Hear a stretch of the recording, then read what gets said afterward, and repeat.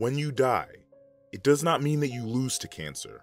You beat cancer by how you live, why you live, and in the manner in which you live. Few individuals embody Scott's words better than Mo Gaba, a young man who loved sports and through that passion, impacted countless lives in his community. He had a power about him that was so authentic, so deep, so beyond all the exteriors that we tend to think of in life, that you just wanted to be next to him. It was nothing shy of pure magnetic light. He had a huge impact on all of us in many different ways. And whether you were able to meet him and get to know him, or you just heard his story, I think that's one of the most special things about Mo, and something and part of his legacy that will always live on.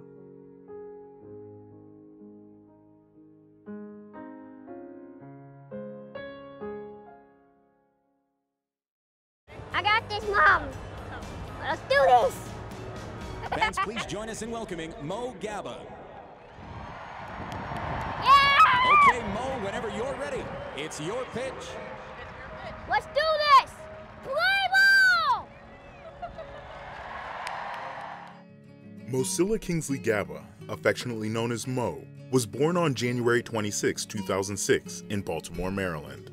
He developed a love for Baltimore sports, and that, combined with his magnetic personality, was how many were first introduced to him back in 2015 when he was just 9 years old.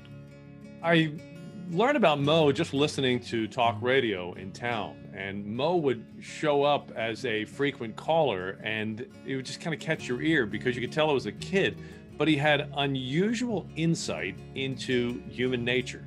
And he also had this joyful lilt to his voice that made it so delightful to listen to this kid. Adam! Adam! Adam! Adam! How you doing, buddy? Good. Anytime you would hear Mo calling in to one of the talk shows, you would listen to him because he always had something remarkable to say. I first heard about Mo from our PR department, and they said there was this kid, and he's got great opinions on the Ravens and the Orioles, and people just love him, and they can't get enough of him. I listened to him a little bit, and I couldn't get over his voice, you know what I mean? His voice, that high voice, just a beautiful voice. Just thinking positive is all you can do, really. All you gotta do is just think positive and you'll get through it. You were just drawn to him. He had a power about him that was so authentic, so deep, so beyond all the exteriors that we tend to think of in life, that you just wanted to be next to him. It was nothing shy of pure magnetic light. This young man is one of the nicest boys I've ever met in my entire life. Before he could even celebrate his first birthday, Mo was forced to overcome serious obstacles. He was diagnosed with bilateral retinoblastoma, a malignant tumor of the retina, and lost his eyesight at just 9 months old. He would continue to battle cancer multiple times throughout his childhood. Despite the challenges he faced, Mo's resilient spirit caught the attention of more than just fellow Baltimore sports fans. The organizations themselves took notice, including Heather Darney, the Vice President of Community Relations and Executive Director of the Ravens Foundation. Heather and her team found the perfect way to show Mo he was truly a part of the Ravens family. It was such a special day. So it was our Crucial Catch game, where we have special honorees that are cancer survivors, patients that are battling cancer. And so obviously it was a no-brainer to think of Mo as an honorary captain, because he's just such an incredible triumph that we wanted to recognize in all the battles that he'd been facing. And he was able to come out and be our honorary captain on the field with our team captains to be able to participate in the coin toss. And then it was just kind of a special tribute that we had to Mo that he was able to see while he was on the field. And he loved the atmosphere of the game. During the Crucial Catch game, Mo had the opportunity to join his friend and voice of the Ravens, Gerry Sandusky, in the booth. It was his first time ever in a broadcast booth, and it gave him the chance to start his sports broadcasting career. I promised you I'd put a headset on, welcome you to the game. Good to have you with us, buddy. Thanks for having me, Jerry. So how exciting is this, right? Your first trip to the broadcast booth? Big day today, huh? I've never been in a broadcast booth of any game before. This is awesome. Jared Johnson was my color commentator, former Ravens linebacker, and Mo came, and he was with us for an entire quarter of a game. And the thing that struck me most profoundly about Mo was when you listen to him on the radio, Mo always had human insights that most of us miss. And I remember thinking, here's a young man who's blind, who's taught us all a better way to watch sports. Once we got Mo in the booth, we put a headset on him. I was going to talk to Mo, and I was going to try to time the answers so things would work with the flow of the play, which is tricky to do under the best of circumstances. I was concerned that, how was Mo going to know when to talk and when to lay out so that the play can be described? He was the most talented person I think I've ever been in a booth with. What's it feel like to be part of this team? It's really awesome because being a part of the team is nice. Everybody's cheering me on with everything I'm going through right now. So I know you've been on a tough stretch. You've been undergoing chemo, treating the cancer, and I got news for you. I've never cared for cancer, and nobody does, but I feel sorry for cancer because you're going to kick its butt again, aren't you? Yeah. That's what I like to hear, Mo. Yeah. Here's a young man who couldn't see the action, but knew exactly when to talk, knew exactly when to lay out, and could extrapolate from the crowd noise what had happened. So I was in awe. And we did this entire interview in and out of plays with a young man who couldn't see anything and yet showed us everything. I'll never forget that. As the 2019 NFL Draft approached, the Baltimore Ravens had something special and historic planned for their #1 fan. We have an announcement to make. We're inviting Mo to announce our 4th-round draft pick at our Draft Fest event at the Inner Harbor, to be the guy that announces the event. What? Really? I never done that before. We're going to announce the 4th-round pick at the Draft Fest to the world at Ravens Draft Fest. What do you think? I like to do that. Yeah. Yes, there you go. Mo Gaba. You're going to be announcing that draft pick alongside the Baltimore Ravens. And you know what? There's no better person to announce a Baltimore Ravens draft pick than a diehard Baltimore Ravens fan, local broadcast legend, sports legend like Mo Gaba. We didn't know who our pick would be. So it's really interesting because when you get the pick, we have just blank cards. One of Mo's teachers that came and helped us, and we had to get a brailer and have her be able to write it in braille very quickly so that he could announce it. So it was a lot of fun, but it was definitely a little tense of just, okay, making sure we had it all correct, and he was able to quickly be able to announce it. He did it perfectly, and it was just such an exciting moment. He had a huge crowd around him in the Inner Harbor when he made the pick, and that was such a special moment for him. He totally nailed it. It was just electric. It was like hitting a grand slam home run, and it was like that kind of a moment. And the whole room just went absolutely crazy and choked up at the same time, and hearing his voice, it was just fun because everybody got to see what we saw. Welcome back to Baltimore. We're live in the Inner Harbor for the next selection in the 2019 NFL Draft, and we're here to make some history. Mo Gaba is going to be the first person to ever announce a draft pick written in braille. Mo, take it away. With the 123rd pick in the 2019 NFL Draft, the Baltimore Ravens select Ben Powers, Oklahoma, guard. All right, Mo. Mo was so proud to be the first person to use a braille reader to announce a pick. And I think it was his way of teaching us all, don't think you see people. And don't think you see people based on what you think are their deficiencies. Mo showed up to that draft and used the braille reader and announced Ben Powers with all the level of joy and excitement that the commissioner uses on naming the first pick in the draft. I would say more so than the commissioner uses on the first pick of the draft. And you watch him in that moment, and he was a fan who was so connected to the game, and he could feel the joy that he was extending to Ben Powers, letting Ben Powers know he was a Baltimore Raven. What's up? How you doing? You know who I am? Ben Powers. Remember me? Here, let me get a hug. How you doing, buddy? Good. Man, you killed it. I've been wanting to talk to you since you drafted me, man. In March 2020, Trey Mancini, an outfielder on the Baltimore Orioles, announced that he, like Mo, had cancer. I'm really looking forward to being on the road to recovery, and I'm so thankful for our medical staff, our team trainers, all the doctors that have helped me this week. I'm really thankful we caught this when I did through a simple blood test, so I'm feeling really grateful for that. When Mo found out, he made sure to send Trey some words of encouragement. Trey, I hope you're feeling well. Hope you have a good birthday. I just want to tell you how much you mean to me. You're like the brother I never had. I hope you're feeling well, and I hope we can hang out sometime. See you later. Bye.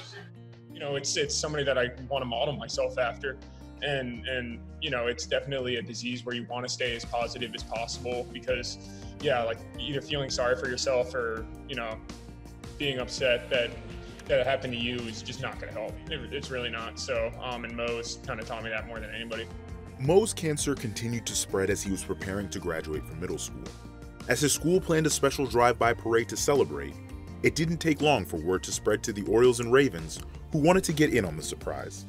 That was a really special day. So we had heard about the parade that his family was looking to do and friends were looking to do, getting his school involved. It's just a no-brainer, and we have a great connection with the Orioles. And so we had Bradley Bozeman and his wife Nikki out to visit him. We were able to get Poe, and the marching band was there, and some of our cheerleaders, because we wanted them to be able to hear how loud it was. We wanted him to be able to hear how special it was.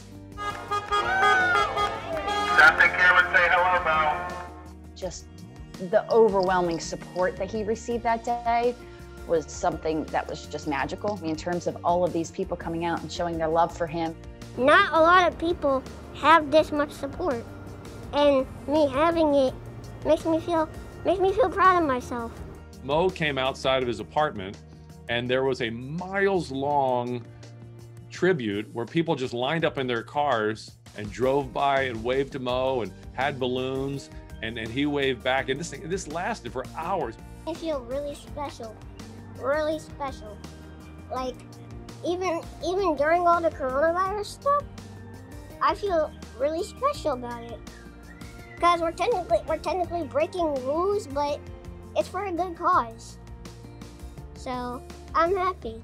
It was this spectacular tribute to this young man who we all knew was never going to see high school.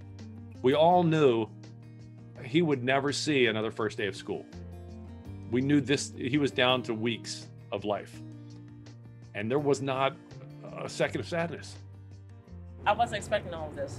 I really wasn't. I know people love Mo, but this is beyond anything I could ever imagine.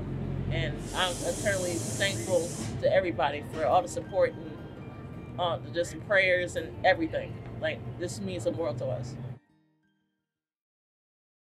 In recognition of your incredible dedication, loyalty, spirit, and passion, the Baltimore Orioles and the Oriole Advocates are proud to announce that you, Mo Gaba, have been elected into the Orioles Hall of Fame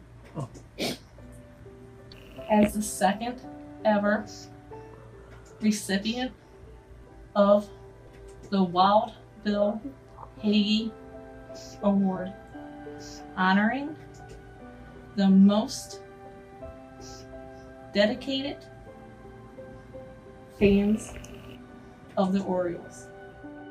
Like so much about Mo Gaba, even the final day of his life was unique. A collision of sorts, emotions that rarely collide, at least not that closely. Both celebration and sadness, separated only by hours. Just shortly after learning the Orioles had elected him to the team's Hall of Fame, Mo Gaba passed away tonight at the age of 14. In Mo's final hours, his focus wasn't on his most recent accomplishment. Instead, only one person was on his mind. His whole focus was on his mom. You know, he was worried.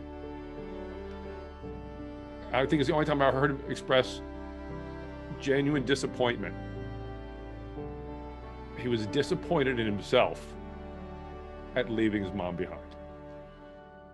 As news of Mo's passing spread, tributes poured in across the city of Baltimore. I understand how close some of our players were to him, how much he meant to this organization. I know the relationship he had with Trey as well as others, and this is a really tough day for everybody here. We felt like he was a part of the team. Every time, he would be out there at the practice facility, I would just, you can just feel it. Like whenever you go by him, you shake his hand, you hear him talking and stuff like that. You're like, dang, man, I wish he was able to like express things more. He was able to see all this stuff, like what's going on, all the love he got around him. And, I'm just like sad, his life got cut short. At M&T Bank Stadium, the Ravens planned a special tribute to honor Mo. When the Ravens play today, it will be here in an empty stadium. However, there is going to be one familiar face in the stands.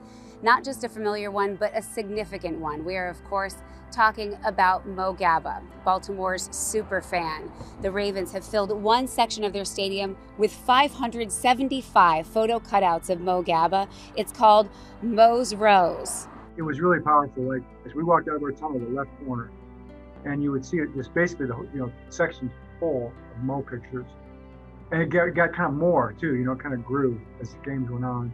But on game day, the thing that I noticed was, like you kind of see him there. You might be looking over there. Then there'd be a wind that would blow, like a breeze would blow, and all of a sudden the pictures would come to life. They'd move. You know what I mean? And it looked like people. It looked like a bunch of Mo's moving around and like coming to life. I know it was just wind, but it seemed like so much more in that moment because it felt like Mo was there. It was a hard year to broadcast. You're broadcasting in an empty stadium where there's no fans. And because of the pandemic, we couldn't travel. So for Ravens road games, I'm broadcasting with my partners in literally an empty stadium. And, it's easy to start thinking, God, this is really hard. And every single time I would start to kind of slide down that slope, I would look to the end zone, see Mo's Rows, and think, never heard that kid complain once. I'm sure not going to start now. That's the Mo impact. That's Mo Strong. That's Mo's Rows. They've renamed a street between the two stadiums, Mo Gaba Way. And I think we all want to find ways to keep that spirit that is Mo Gaba alive, because not merely to pay tribute to Mo, but for purely selfish reasons of how good Mo made us all feel. I think that was maybe the greatest magic of Mo Gaba. In his presence, you felt better. You thought you were doing something to make this young man who had so much going against him in life. You thought you were going to do something to make him feel better. Every single time, he made you feel better. Because of the pandemic, Super Bowl 55 offered a unique viewing experience. Cardboard cutouts mixed with real-life fans. Among them was a cutout of Mo. I was so excited to see Mo at the Super Bowl. But it reminds you he's gone. And that you're not going to hear him on the radio. You're not going to see him at a game. You're not going to see him at a fundraiser. You're just not going to see him. And it was just such a joy to see Mo. And so when I saw that cutout of Mo at the Super Bowl, I heard his voice, I felt his touch, and I missed him. He was just such a true embodiment of how incredible sports can be. And you saw it with the Orioles and you saw it with the Ravens, but just having something for him to look forward to talk about on the radio, all of that stuff for sports for him was such a light that it just reminds you and makes you so honored to be working that type of business, to where hopefully we can provide that light for people who are going through tough times, whether it's an escape from that to kind of focus on the game, or we can reach out and offer some encouragement. I think it's just something that I don't take for granted. And I think Mo was a big time reminder of that, and somebody that will certainly live within our hearts for a long, long time. He just never gave up, and he didn't want anybody to worry about him. He just wanted to live every day like it was the best day of his life. You have moments where you're dealing with stuff and you're fighting through things, and there's an intensity to it. And I'm sure he had those moments too, where he was fighting through his treatment and things like that, and there's an intensity to that. And yet through it all, his heart was always just in such a great place. I think he touched so many of us in so many different ways. And even staff members and people who weren't able to meet Mo personally, I think that just his passion, his positivity, he faced so many battles and was constantly fighting adversity, and he would always have a positive outlook about it. And he would always be happy and excited about the next thing. And even when he'd get down, he never got that down. And it was easy to see, even in just simple moments with him and his mom, Sansi, that they were living life to the absolute fullest, and they were not going to let these tough diagnoses stop him from anything that he was going to do. He had a huge impact on all of us in many different ways. And whether you were able to meet him and get to know him, or you just heard his story, I think that's one of the most special things about Mo, and something and part of his legacy that will always live on. Whatever your spiritual, religious beliefs are, if you believe in a higher power, and I do, you felt that in the presence of Mo Gaba. I can't explain it, but I do know this. He taught a lot of us, look past the exterior, because what's real is deeper than that. And not only is it deeper than that, it endures when the exterior is no longer there. Spirit lives forever. It's eternal. And Mo's spirit is so bright, it will shine forever.